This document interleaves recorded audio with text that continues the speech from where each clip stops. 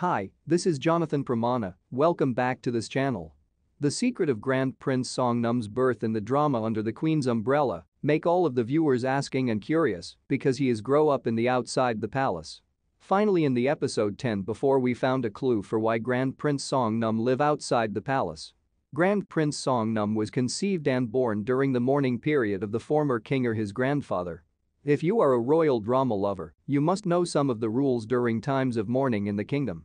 One of them may not be married, and there may be no appointment of a queen or concubine. One of them is also, the replacement king can't sleep with anyone even with the queen.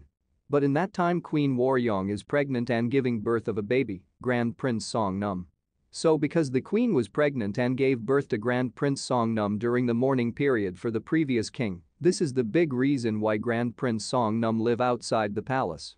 In the episode 10 before we saw Queen Do-war take Grand Prince Seongnam and saying he can't be in the royal family and not supposed to be born. So, it is considered a disgrace and must be sacrificed.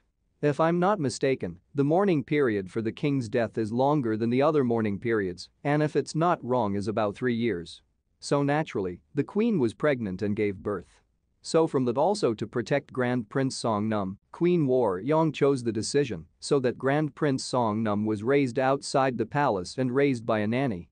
Queen Waryeong actually not accept it and doesn't want her son grow up outside the palace, but she has no choice. Grand Prince Seongnam should live outside the palace and grow up as normal people to avoid the rules to sacrifice him. If he's still in the palace, there is a big chance he will be die and sacrifice. This is actually insane, but the tradition must be followed by the kingdom.